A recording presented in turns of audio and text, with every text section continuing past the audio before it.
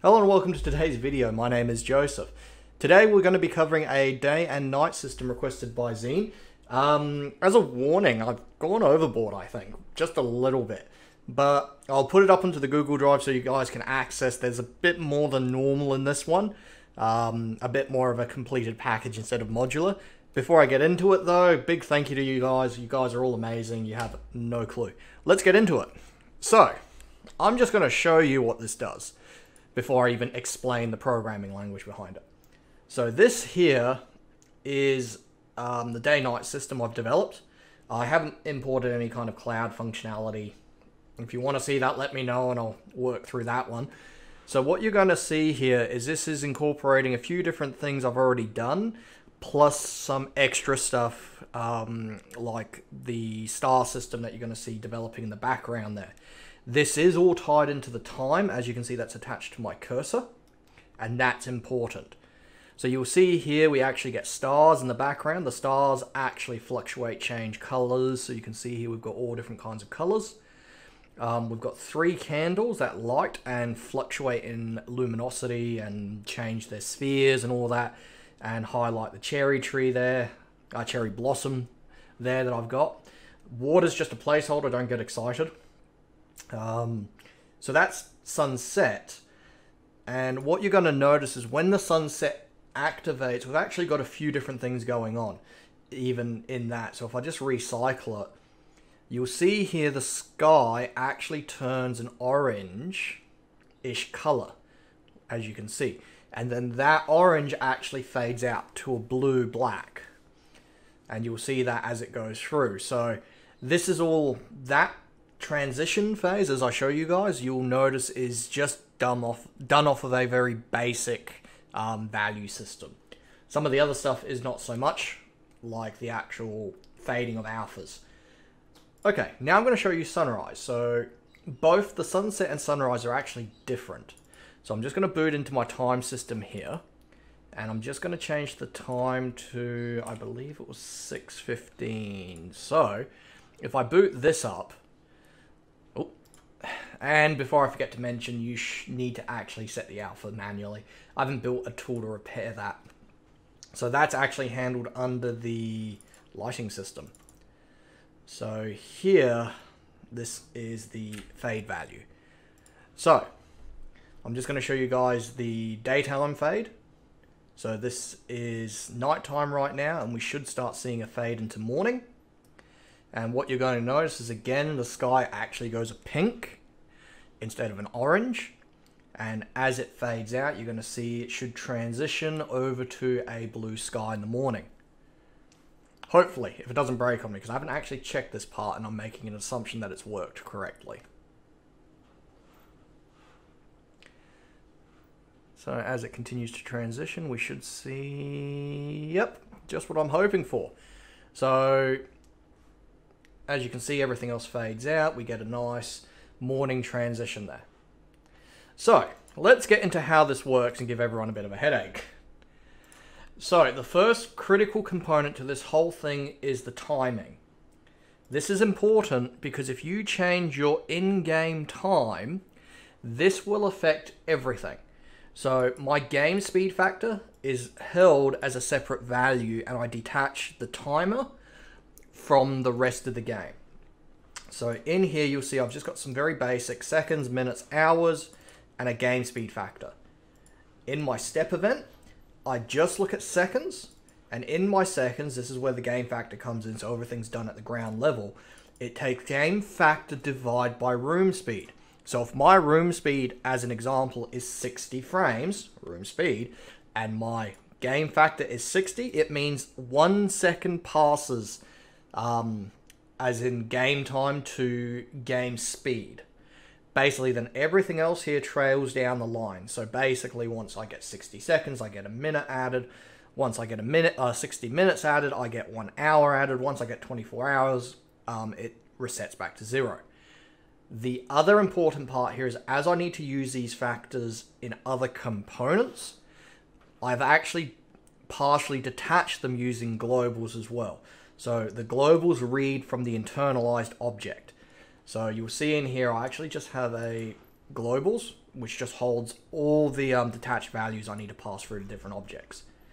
So, and then all you're going to see under here is just me drawing, quite literally, the values so we can track them. So basically in here, this works off 24-hour time, so we can just change it to whatever value we want in 24 hours, and the system will calculate for that, minus the alpha fade. The next object I developed was the lighting system. And the lighting system plays a bit of an important role, because not only does it now need to change between daytime and nighttime, but we actually need a gradient factor when this occurs.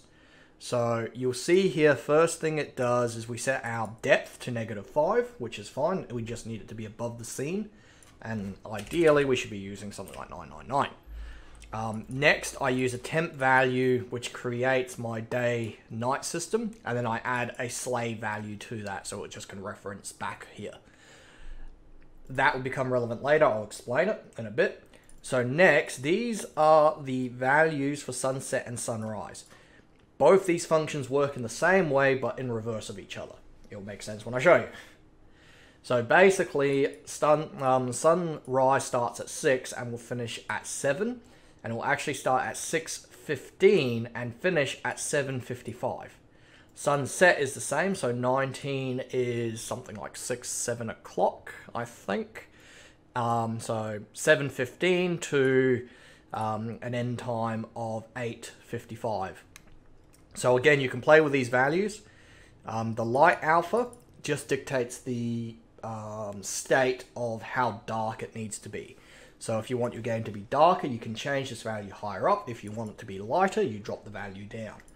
And then the alpha value here, this fade alpha, affects this light alpha.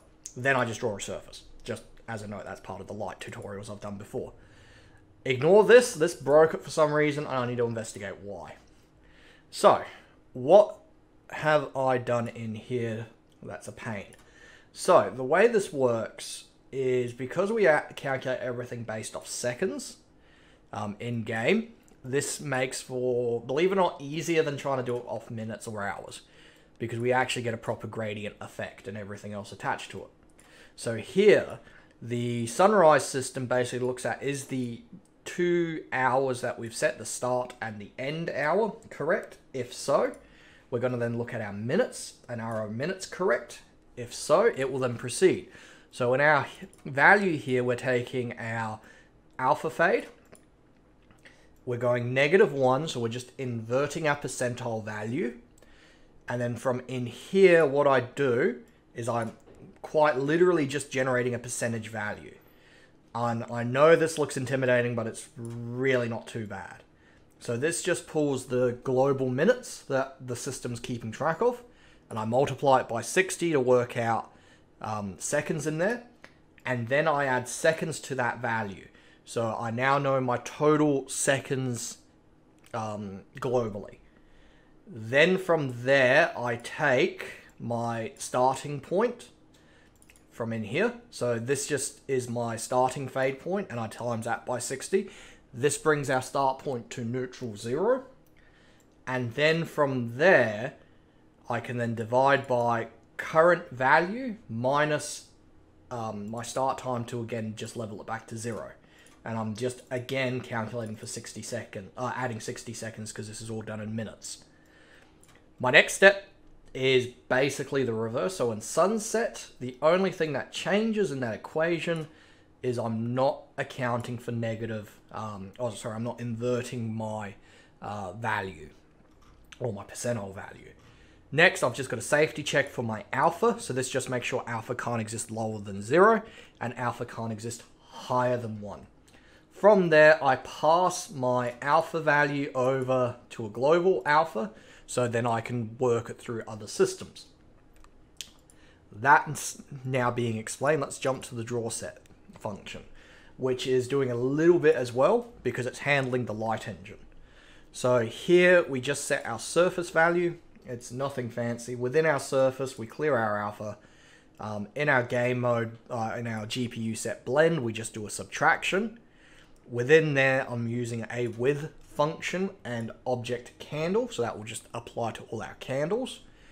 In my object candle, I'm just setting the alpha and then adding a random range to add a bit of a fluctuation value, and then multiplying the lot with my global fade percentage, which means as daytime and nighttime change, it will fade naturally. My circle value here is, again, just adding some random little movement to the circle, just to make it look more alive than just a static image. And then I'm just doing a simple black and white with a false, and then I'm setting alpha back to 0. I set my blend mode back to normal. I reset my draw surface. I then draw my surface. In my draw surface, this is where it's a little bit important. You can see I've used the extended function in this, and the extended function basically means x, y, my scale is 1, my y scale is 1, my rotation is 0. My color is still black, but my alpha is actually my alpha light multiplied by my percentage, which means it will then give me a proper return. My last step here is outside my surface draw function. I then again return back to my candle, and I just draw a yellow hued circle with the same kind of random effects. Okay, that's now been explained. Let's move to the next object. So you would have noticed in my lighting system, and I'll quickly just bring it up so you guys can see, I had this random creating an object here. This handles the color changes in game. So if I go here to my day-night system, my background I should say, again, this is not too complicated. It looks daunting and it's really not. So I just set my depth to 50 to bring it forward, behind, just so I know it's behind all my objects. My master ID just references back to the creation object, which is the light system. Then I basically go through and I set all my alpha, set alpha change. So that's just a toggle, which will go 0, 1, and return. These are just color sets, so these are just the colors I've set in here, so you can actually modify these. These are just operating off an RGB. In here, this is where it shouldn't be too confusing, but it can be a bit daunting if I can't get it all on screen. So on here, oh, no, not what I'm trying to do. Bad Gamemaker. Going back into my workspace. So in here, what I'm doing is I'm just drawing rectangles. I'm not doing anything ultra fancy. So I just draw a rectangle. I grab my inverted value here. So this is just an inversion. I draw my rectangle based on the room height and width, and then I set the alpha to 0. Again, I do the same thing. So one of these is the daytime sky, one of them is the nighttime sky. Under there, this is where I get the other fade effects. So each of the fade effects operate off the same idea. So it's just taking an alpha. So here I just check for my time to make sure my time is correct. And if my time is correct, I'll then proceed to the next step, which is my minutes higher than my reference material back in the master? Yes, it is. And it's just going to then set the alpha if it's less than, and my change factor is 0, start the change. Now, you'll notice that I've actually divided that by my game factor. So that, again, accounts for the speed shift. So if you make your game faster or slower, this should account for that and prevent any kind of weird functionality. Again, then it changes the state to 1. Once the state is set to 1, it then does a fade down. That draws it all, so that's just the draw function, and then it resets itself ready for the next cycle. That's the exact same process. I'm not going to repeat myself because this is already getting long-winded. Okay, so from there, those two states, we've got the lighting system. Now, the star system is something I've pulled from a former project that I was making. So be warned, this is very different kind of programming. And basically, for the lack of a better word, all this is going to do is this just generates an array with a set of values and draws stars based on those values, as you can see here. So it generates a color set of stars. So that's just generating colors going through the whole system. I don't even have enough screen to show you guys. Like so. So it's just going through each of these values and it just randomizes based on the cosmic set of colors for stars. The next step is it just runs a for loop. It draws a sprite based on the set array index off a random value and then sets fade values. That's all it is. Like I said, that was just something I've pulled over. But from all that, what we get is this lovely day-night system, as you guys can see. So we get a nice day-night. And if I speed it up, I don't actually even know how fast I would have to speed it up to get a good kind of time scaling so you guys can see it. So let's go a factor of 6,000, which should be pretty monstrous. I don't know if this is going to break things. I hope it doesn't. Oh, it did break things. Let's try 600. Will that break it? No, excellent. So what you're going to see here is as the game progresses through, we should get a few good cycles. Now, unfortunately, like I said, this is where with time systems, they're painful to work with because they drag out a lot of time. As you can see, I'm already getting annoyed waiting for this to cycle through. So what I am going to do is we are going to cheat and say 5 hours. No, 6 hours. And we should see that fade cycle. As you can see, keeps up with the timing system. And then if we go to 19 hours, we'll get our fade out system. Oh, no we won't because I need to change that other value. So remember in the lighting system, if you're going the opposite way, because there's no accounting for that, I haven't thought about how to fix it, you need to account for it. And then a fade out system for nighttime. So that's today's tutorial. This will be up on the Google Drive. Go nuts with it. See if you guys can work it out. Sorry about the lot of talking on this one because I know it was a bit longer than normal.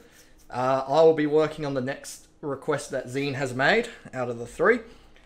And a massive thank you to you guys. You guys are all amazing. And without you, the channel wouldn't be what it is. So stay awesome and I'll see you guys next time. See you later.